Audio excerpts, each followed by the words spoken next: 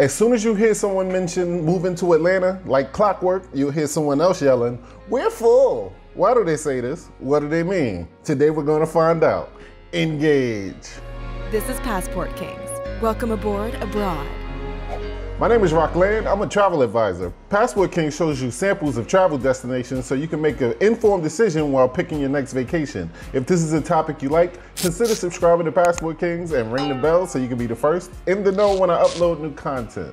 When you're young, you may associate bad accents and mispronunciations of words with someone being dumb. When I first heard some of the people in Atlanta talking, I thought this has got to be the dumbest batch of people I've ever ran into in my life. They leave the last few letters off of most words and they jumble so many words together that it's impossible to understand if you're not used to it.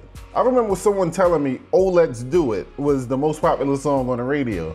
I had no idea what they was talking about. Then they played what sounded like Ole Due. And I was like, how on earth did you understand that? I moved down here on my own 16 years ago, but even before that, my mother sent me down here because I was acting an ass in high school in New York City. I stayed with my brother for about a year and a half, and listening to the folks down here talk was comical. And the chicks in my new school treated me and my New York slang like I was a FEMA doctor in a poor country coming to administer some medicine to beat a disease that they couldn't get under control. I was treated like a superstar. But that was in the 90s though, so don't expect the same infatuation with your accent these days. But after a short time and getting to know people, my perspective slowly started to change. I slowly started to realize that even though these dudes and chicks was talking differently from me, they really knew what they were talking about. I realized I was talking to some of the smartest, most enterprising, and calculated people I had ever met in my life. The circle I surrounded myself with was different, but made me ashamed to think that I ever thought an accent could determine how smart or not someone is. And in all reality, I was the one with the accent, being that I was a visitor. And I say all that to say,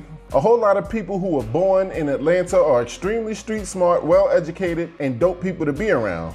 Martin Luther King Jr., Maynard Jackson, we're from Atlanta. Listen to T.I. or Killer Mike speak and you'll see that they're brilliant. The most insightful and fact-driven knowledge you'll ever get from a political pundit will come from Glenwood Road's own Rashad Ritchie. But at the same time, there are some really corny, snobby for no reason, proud to be bummy dummies who were also born and raised in Atlanta. And the number one thing these mentally less fortunate people constantly do is use old, tired cliches. You'll catch them saying something useless like, "I'm not new to this, I'm true to this." Or, "You may have come here, but I'm from here." Or, "You take the good and the bad and you glad." Or, "I was born and raised, corn-fed and grazed." Or some other tired, unoriginal rhyming thingamajig that they'll say that I guess at some point helped old black farmers remember how to milk cows or some shit. A lot of people who move down here slowly start to forget their style, originality, and essence. I guess it's an assimilation process, and these transplants will start to become followers of the corny, dummy ATLians. And those transplants are the creators of the phrase, "Don't move to Atlanta, we full." "Don't move to Atlanta, we full" is a cliche that only people who also move to Atlanta use. Cliches take no effort to repeat. According to the dictionary, cliches are phrases or opinions that are overly used and betrays the lack of original thought. They're a lot like memes, but this one is like reposting a meme from 2012, old and corny. Maybe it was clever the first time you heard it or read it on a shirt, but now it's just predictable and annoying. But let's end this today. Is Atlanta full? Well, watch the end of this video so you can get that answer. And if you haven't yet, hit subscribe and press the notification bell.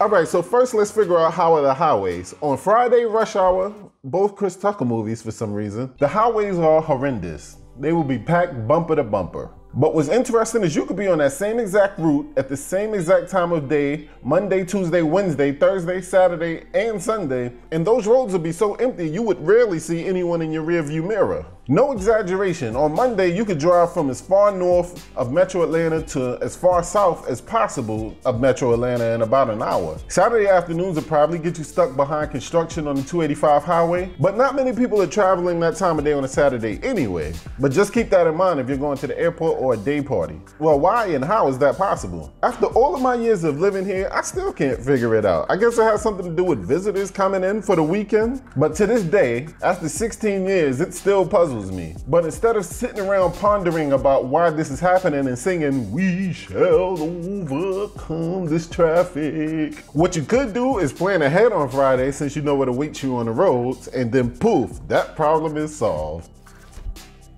Is it expensive to live in Atlanta? It is not expensive to move to Atlanta. The prices of everyday items are about the same as they will be in most big cities around the country, but you will save on everything else when it comes to everyday cost of living expenses and convenience. Go to the movies and within minutes you'll be eating popcorn, watching very popular movies in a not so crowded theater. Popular restaurants will sometimes make you hold for a table, especially on holidays, but the most they will say is about 30 minutes. I recall restaurants in New York making us wait 3 to 4 hours for a table.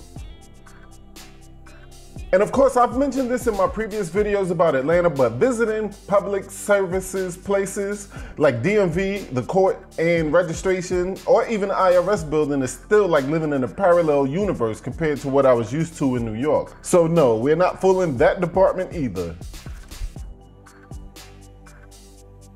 Well-paying jobs are still easy to get if you have the right skills. And if you keep your skills updated, you won't have to worry about someone taking your job or getting paid more than you. If you don't have skills, almost every retail store, supermarket, and gas station has a now hiring sign on their front door. If this place was so full, there wouldn't be so many available jobs. If your job ain't paying you enough, either upgrade your skills or you could have made sure you got a degree in something that's actually marketable. If you're looking for an apartment and you have the money for the first and last month's rent, you can move in that day. No waiting list. Full cities can't say that. Just make sure you start looking for a steady income immediately. The same goes for homes. New houses are being built everywhere, and the only thing that's going to keep you out of them is your budget, not a lack of space. It depends on what you're used to and willing to deal with when it comes to how much money you need to live comfortably in Atlanta. Clubs can get crowded, but there's always still room to move around, unlike clubs I've been to in New York City, Miami, and Vegas. Atlanta ain't full, and a lot of people who say that are selfish haters and full of shit. They have a good thing going down here in Atlanta, and they don't want to share. All right, well, I'll give you this. Honestly, a lot of people did move away from their native cities to put space between themselves and certain people. And to see them getting off a Greyhound bus in front of your new house in Atlanta can be very disappointing. So I guess that's why they coined the term. Are you thinking about moving to Atlanta but don't want to go from one crowded city to the next? Are you currently living in a small city and want to see what big city living is like? Type "Atlanta ain't full" and I'm coming down in the comment section below, and ask any questions you might want to know about living in Atlanta. In the playlist I'm attaching to the end screen, I want you to take notice of how my experience has been living in Atlanta. So, is Atlanta paradise? No. Is Atlanta a good place to live? Yes. Is it full? Not by a long shot. Can you get treated like a king? Yes. A passport king.